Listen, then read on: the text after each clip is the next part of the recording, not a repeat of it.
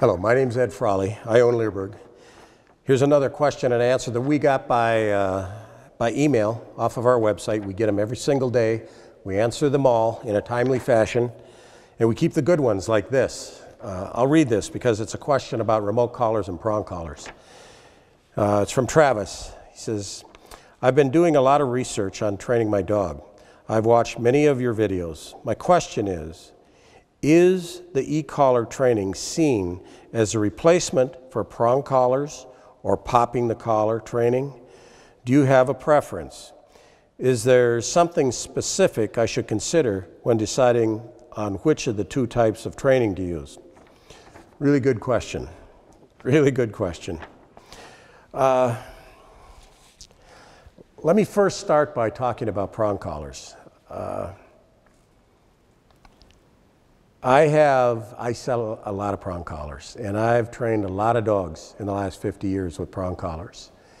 And I have to say that, and people hate me because I've shown people in our training videos how to use prong collars. Prong collars, when they are used incorrectly, are not a good training tool. If you use a prong collar on an aggressive dog, you could very easily make him more aggressive because they overstimulate with a prong collar correction, and they can turn and come back onto the handler. I know, I've had it happen to me in the past. Prong collar corrections on nervous or hectic dogs can make them more nervous and more hectic because they don't understand it, especially when it's a beginner using it that doesn't understand good timing and doesn't understand what level of correction is needed to change the dog's behavior. Most of the time, if I have an option on using a collar and I'm at the level in training to use a correction, and that's an important caveat, I would prefer most of the time to use a dominant dog collar, these slip collars that we sell. You can go to our website and use the search engine, dominant dog collar. The web address is leerburg.com/746.htm. A dominant dog collar does not make an aggressive dog more aggressive. It doesn't make a hectic dog more hectic if it's used properly. And it's explained on our website how to do this. Now, should you use that versus a remote collar? Let's just generalize this and talk about corrections. We consider ourselves balanced dog trainers. And what is that? That's someone that trains motivationally. We take our dogs through the learning phase of behaviors with motivational methods. We use marker training.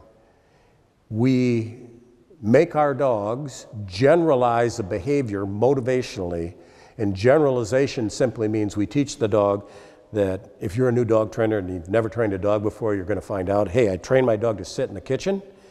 If I turn around and ask him to sit, they don't sit. They just look at me. If I take my dog in the backyard, he won't sit. That's because the dog hasn't generalized the behavior yet. So we generalize behaviors motivationally. We don't take a dog out in the backyard or to the park that we think the dog knows the meaning of sitting down and he doesn't do it in the park and we correct him for that. That's wrong. Generalize the behavior motivationally in different environments under different distractions and do it motivationally. Once a dog has generalized the behavior, and we are 100% sure of that, and we take the dog out and he's faced with a distraction when he knows what we're asking, and we say, no, come, and he doesn't come, then we add corrections to it.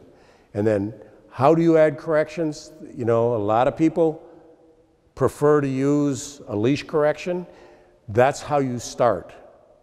And then we add remote collar training to that. So to answer your question is make sure your dog generalizes the behavior.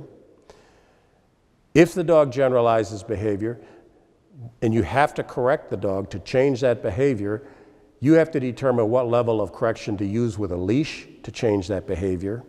What collar you use depends on what kind of dog you have.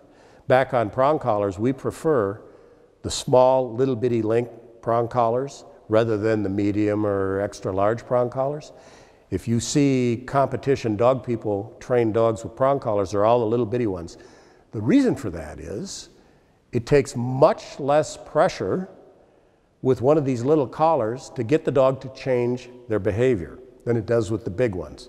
I mean, they look like medieval torture tools, which is the reason that a lot of people that lack experience don't like them. But if they're used correctly, it takes very little pressure from them to change the behavior on a dog. The example is a couple weeks ago, we have a 2-year-old border terrier named Stella. She's never had a prong collar on. She's always been walked on our bike path with a flat collar. So we took her out, and when we walk her before with a flat collar, every person, every dog she meets is her best friend in the world, and she knows they want to play with her. So when we see her, people on the bike trail, she's on her back feet trying to get to them to play with them. Enough is enough. We put one of the mini prongs on her. There was no correction at all. She pulled into the leash, and it was a different dog. Never had to give her a leash correction. So if you're going to use a prong collar, let the dog self-correct into it for whatever behavior you're doing. If you have to give it a correction, you give it one that fits the temperament, the drive, and what's in the dog's head at that moment. And that's what you need to give them a correction strong enough to change that behavior. Once the dog is used to getting a correction with the prong or with the dominant dog collar, then you pair it with a remote collar. A remote collar is absolutely the best training tool that's ever been devised. It's also the most abused training tool that's ever been devised.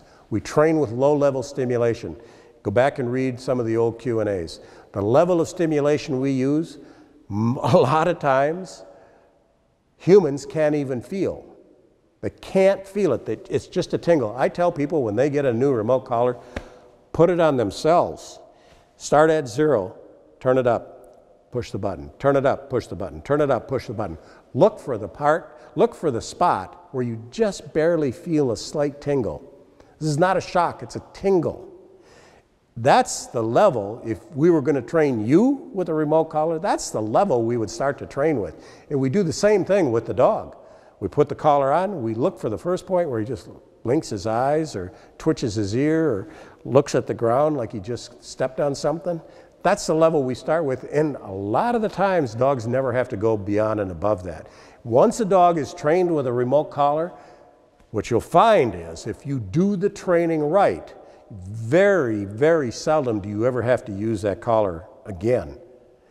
Now, I should say that, there's a caveat. Very, very seldom do you have to use the transmitter again. When I was a police canine handler for 10 years, every time I deployed, my dog wore a remote collar. And I handled multiple dogs over that 10-year period.